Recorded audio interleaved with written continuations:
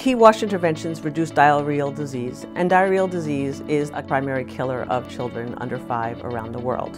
So by improving wash practices, you have an impact on diarrhea and therefore a dramatic impact on child health.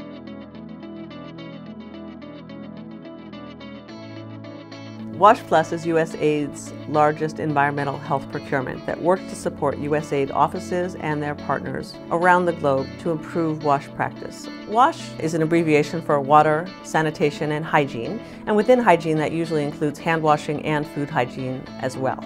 The 3 key practices, hand washing, safe disposal of feces, and safe water storage and treatment, each individually has an impact of reducing diarrheal disease by 30 to 40%.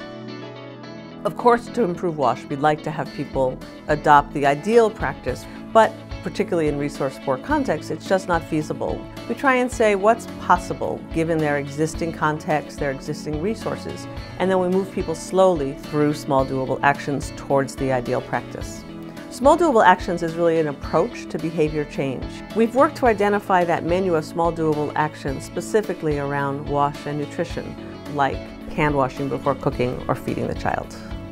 For instance, it's difficult to wash your hands if you don't have running water in the house.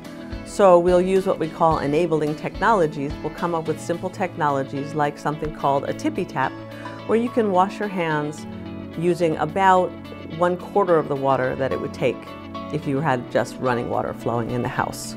If you don't have soap, a small doable action for hand washing would be washing with ash, because it's an effective way of lifting the germs that can then get sloughed off from the running water.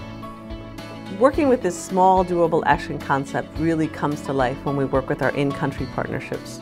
All of a sudden, they'll see, aha, we really can make some headway, we really can make a difference. And that's very gratifying on a personal and professional level, and it makes a huge impact in country and on the lives of vulnerable families.